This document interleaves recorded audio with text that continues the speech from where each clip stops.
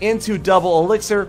Here comes a miner and a royal giant combination. Not something you see every day. The royal giant is going to get a few shots off before the mini P.E.K.K.A gets the job done. And suddenly white is going to find himself behind in hit points with less than a minute to go.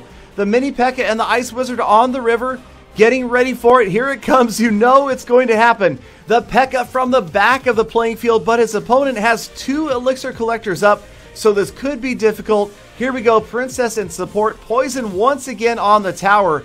Miner and everybody this time turns around to chase the miner. These guys so aggressive. And here comes that royal giant once again. He is going to get worked on by the princess, by the giant skeleton. He loses the tower.